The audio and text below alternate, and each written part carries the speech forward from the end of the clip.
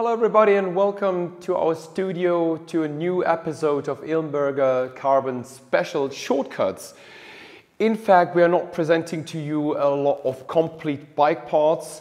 So we have just like simple parts, new parts, which are like brand new on the market, which we would like to explain to you in our video. So today we have our front fender, which Julius, my partner, brought us to you from the 22 model to the 23.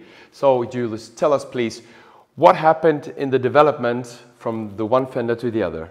Hello everybody, also from my side. You said already this is the new from the BMW M 1000RR.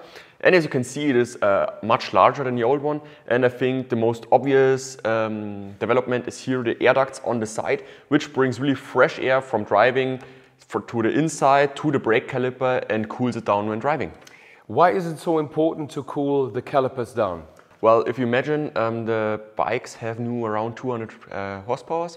And on a racetrack, especially with full gas, full acceleration over sometimes a kilometer, and then in only a few hundred meters, which is a lot less, you have to break it down. And this is really a friction, it really heats up. And you feel it sometimes if you have no cooling, that it will get soft. You have brake fading over the time, and when you can cool it down, it's much more stable. But not only on the racetrack, which is really a really high performance need, but also if you go down in the mountains. Yeah, that was my next question. If it's like just in racing or also in road trips? For sure not. If you go out in the mountains, for example, and you go up a hill, you have to go down the hill on the other side.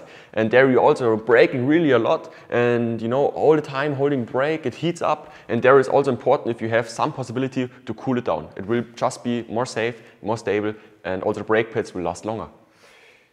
Braking is one part of this multiplayer, but the other part is probably also because it's that large that you like implement also the fork, the underfork, yeah? Yeah, I think this we look on the bike. We can see here really how large it is on the side, and it's really protecting the lower side, which is always here really with the glossy surface, which is polished, and you know it's really sensitive. I go on stone chips and all these things, and then the brake will leak oil.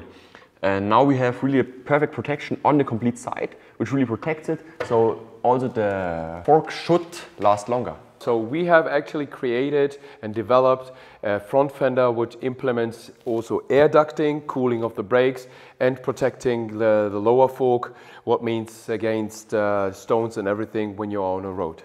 So yeah, it's an actually absolute multiplayer because it implements this air duct system for the brakes. It's had a larger width, so what means you can have the protection of the fork. And is it also just for the M1000RR model or? No, it's fitting on, I would say, most of the 4 cylinders. So really you can fit it on the M, of course, but also in the S1000RR, or for example also on the S1000R, and of course on the M1000R. So really also multiple adaptation in different kind of bikes. And all street legal with ABE. I hope, or we hope, that was really interesting for you in our first episode of Ilmberger Carbon Special. Hope to see you soon in the next one. This will be really interesting, but we are not like gabbing anything before. So hope to see you soon. Wish you the best and goodbye. Goodbye also from my side.